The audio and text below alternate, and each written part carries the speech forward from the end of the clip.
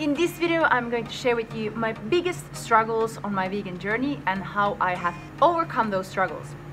What's up guys, I'm Tui, I'm a vegan CrossFit athlete and online fitness coach living in Bali.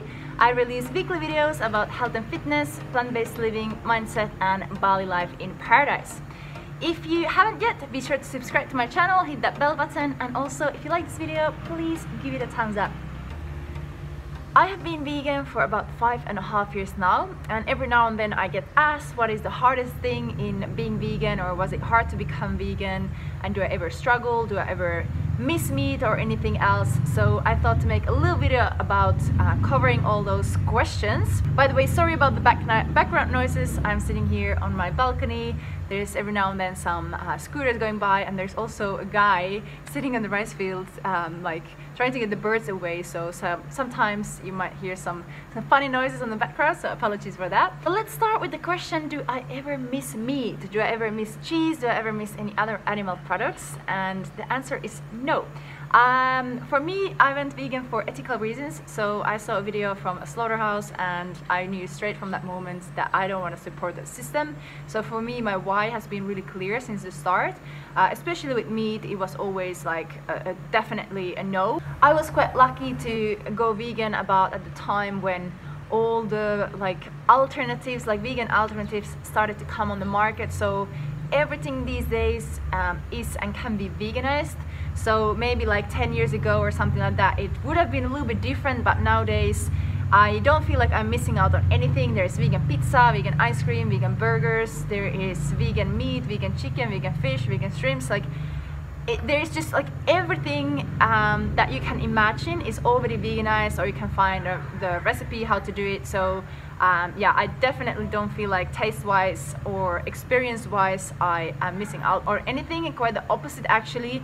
When I went vegan, I actually started to explore like so many new products and so many new like vegetables and fruits that I even didn't know existed, and all kinds of like legumes and spices. And I feel like my eating before was really narrow. It was just like always kind of the same, always like the stuff that you're used to. And when I went vegan, this happened, and I was just like exploring and trying new stuff and learning about amazing foods. So for me, instead of like missing something or feeling that it is restricted to eat vegan, it's exactly the opposite. And at some point I even got a little bit like annoyed when people are like, oh yeah, so you cannot eat that, or you cannot eat that. And I was like, no, I can, but I choose not to. Like, it's not about the restriction, it's a choice, it's a decision that you make. And it's for me, at least personally, it's like a lifestyle, which is like just opened my eyes and opened my heart for all the other beautiful opportunities and possibilities, and living through compassion. And especially now I live in Bali, in Canggu, which is like a vegan paradise. So for me, it's really easy to eat vegan and to eat at restaurants and to like eat like anything that I want really is veganized here. So that will be my first one that is actually like, it's been hard sometimes, or it's been like a little bit of a struggle. Like when I have been traveling in countries that are not as vegan friendly, sometimes it is a little bit harder to find places to eat out, or especially if you are with people who are not vegan or not like vegetarian or something. It might be sometimes tricky if you're like in some kind of meat restaurants and that to find vegan options. I used to get into those situations a little bit more often, and then I was kind of like just eating rice or whatever would be available. Nowadays I am more cautious. First of all, I don't necessarily want to go into like steakhouse and that anymore. I'd rather skip and do something else. Or if it's like an occasion, a party or something, I usually just check in advance or call the restaurant or something like that. So it's always been able to arrange something. So that's just some little tip, like if you live in a country that's not as vegan friendly, or if you're going out with a big group or something, it's always good to like warn the restaurant or something to make sure that there's not this awkward situation. So you can avoid that by just preparing and checking in advance. But in general, like I've been traveling quite a lot, and anywhere in the world you can find fruits and vegetables and that. So if you're like not going to a specific restaurant, it is quite easy to go to like fresh markets or supermarkets even, and just like cook your own food. You can find like basic stuff pretty much anywhere, legumes, rice, vegetables, and fruits as said. So in that sense, like the only place where I was actually struggling was Malaysia. Some years back, I was out with a group of young people, and the people there, just like the locals there, they just didn't understand when I tried to order like vegetarian fried rice. So they put just chicken. I think I ordered like from 3 different restaurants, and they always put chicken in there. And then I just gave up, and I just didn't eat, and I just went to buy some fruits later on from the market. So that's kind of the only experience that I just didn't manage to get like vegan food. For the rest, it's always been okay. And I have gone through a couple of phases. So these have maybe like my biggest struggles. When I went vegan, a little bit after that, I was training so much. I was training CrossFit twice a day. I was giving group fitness classes, and I was doing like spinning. I was a spinning teacher, so I was like doing that 5 times a week, and I was riding my bicycle everywhere. I was like super crazy active. Like I was like all the time on my feet, all the time doing something. And at that time, I was struggling a little bit to eat enough calories. So I wasn't eating enough, also because my days were so packed and so full. So I went through a couple of months that I was on too low calories, and I lost a lot of weight, and I lost a little bit of muscle as well. I became quite like skinny. And when I like became aware of it, then I was able to fix it. I was tracking macros for a while, and then I was able to kind of find the balance again and eat enough.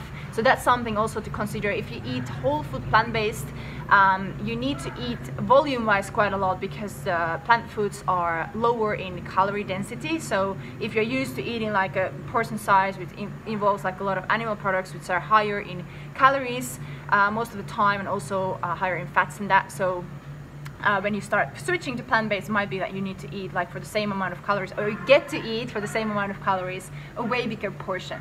So that was a phase that I went through, but I learned from it, and since then I haven't been struggling with not eating enough, and I actually really enjoyed that I get to eat a lot, and without gaining extra weight, and also without having those kind of digestive issues of feeling tired after a heavy meal or anything like that. So that was a phase I went through. And another phase I went through was probably like maybe 3 years ago, a little bit before I moved out of Finland.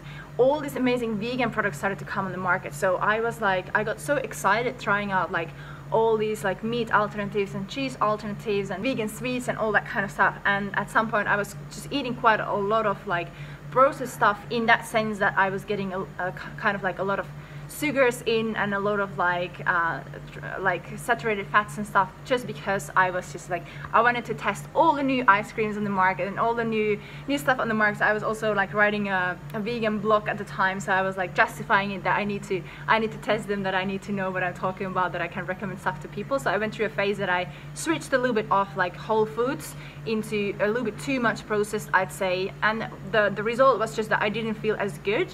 So then I went back into eating whole foods mainly, and I found the balance, and I still eat vegan sweets and all that, and processed things. I love pizzas and burgers and all that kind of stuff, but I just eat it like occasionally, so I don't have any problems with that. So I also, because I'm an athlete and I work out a lot, obviously I need a lot of calories, so sometimes I even feel like I need like an extra donut that I'm able to like get the calories in, or I tell myself I need it. Of course I could get it from more healthy options, but yeah, I just find it serves me. And I also tell it to go to my biceps. That's my secret. Honestly guys, I haven't been struggling much other than that. I haven't been missing out on anything. I never feel like I've been missing out, and everything today is veganized, and my decision is so clear and strong, and my why is so strong. And to be honest, like the biggest struggle that I have had throughout these little bit over 5 years being vegan is to live in a world that is not yet that vegan friendly. And what I mean by that is that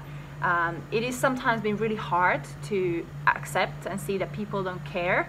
So when I went vegan was because I found out how the animal industry works, and I found out how the animals are treated, and I was like, this is horrible, like how is this even like legal, how is this even happening? And I thought if I just get the information out there, like of course everyone who gets to know this stuff is also going to make the same decision.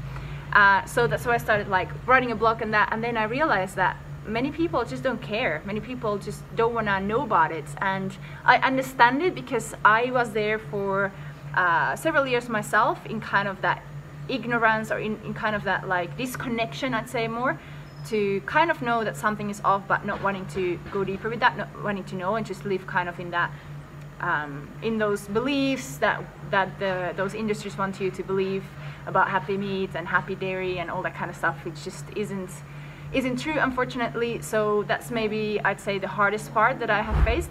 So yeah, sometimes it's just a little bit difficult to see all that disconnection around, even that I totally understand it. I lived in that state myself most of my life, so I know how easy it is to be disconnected and to kind of live in ignorance. And I'm not saying this to blame anyone, just to kind of share the insights, what happens when you go vegan, because you rip the blindfold off and then you know the truth, and then you just see it everywhere. And you, of course, when you see meat and you see like dairy and like animal products, you know how they're produced. So if you have seen like the slaughter videos and stuff like that, you might get like, I got like flashbacks and nightmares about it for quite some times. And yeah, it's just, of course, like not the nicest things, and that would definitely be like the hardest part for me personally so far, my vegan journey. But on the other hand, that's also motivated me a lot to like stand up for this topic and inspire others and talk about the truth, and showing that you can be super strong and you can thrive your life even through compassion, and that you don't definitely need any animal products, and that is actually a much more compassionate way, and also for our planet and also for our health. So that's what actually motivates me to be the messenger. So in that way, I'm even grateful for that, and I know that like everything is not supposed to be easy, and we need challenges, and we need those harder times also to grow and to get better. So in that sense, it's just part of the journey, I would say. That's it, guys. Those are my hardest struggles that I have gone through so far within my vegan journey of a little bit over 5 years. Let me know if you have gone through any similarities, or if you have some other ones that you want to share them in the comments below. Also, let me know if you have any questions, and I will get back to you. If you want to follow my daily journey, just come say hi on Instagram, The Vegan CrossFit Girl, and otherwise I will see you guys in the next video.